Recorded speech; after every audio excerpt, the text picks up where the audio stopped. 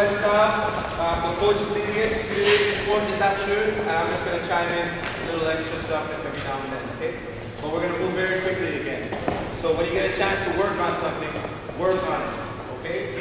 And if you don't get it, then check the YouTube. Okay. So we start with standing position. He already catch my leg and with hip inside. Okay, you see where is my leg? My leg head. Wizard. So my shoulder is from his shoulder and I try to catch his right here. Okay. All the time I try to put pressure down with my body. So My back. Yeah. this leg take a big pressure and after 5 minutes it will be done. So in this position, the first one I will do pressure. Let's pressure first.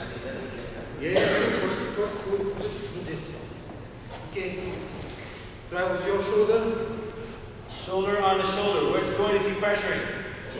Alright. So I try to make pressure when I go back. Also I can go straight with it and make pressure. Okay? This is the first one.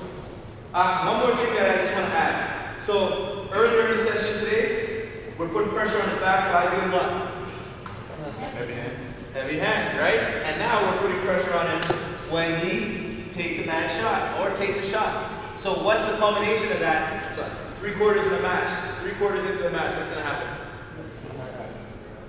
Deep water. Get it? Those of you who know what I'm talking about, that's how we put someone in deep water. I mean, that's how we get them tired. For everyone else, okay? So we put pressure in the back as much as we can. We want to make them uncomfortable. They won't want to wrestle you again if you're done. Alright, sorry, so let's go back to that.